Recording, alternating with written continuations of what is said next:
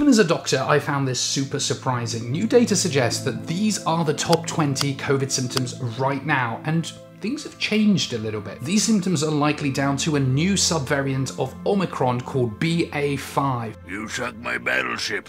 And at the top of the list, you have sore throat, but not just like any kind of sore throat. The patients I've spoken to and treated have described it as like the worst sore throat of their life. It's like sandpaper in their throat or razors. And if you look at the top 10 list, something interesting begins to appear. There seems to be more flu-like symptoms and more upper respiratory tract symptoms. So the question remains, why have the symptoms changed, and what does this mean for vaccine effectiveness? Well, to get to the bottom of that, we need to understand how viruses work. And in order to spread, viruses need to replicate, and they can't do that alone.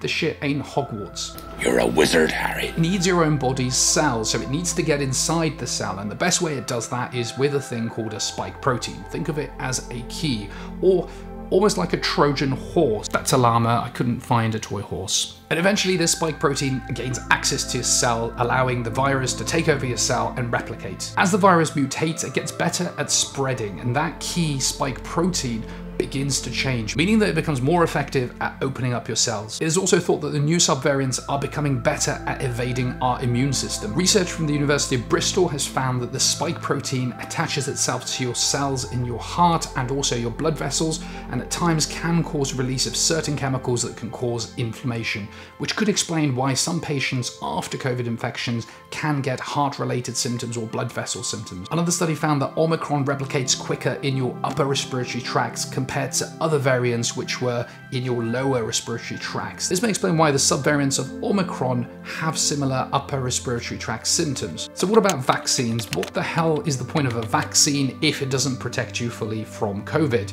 Well, remember, only a Sith deals in absolutes.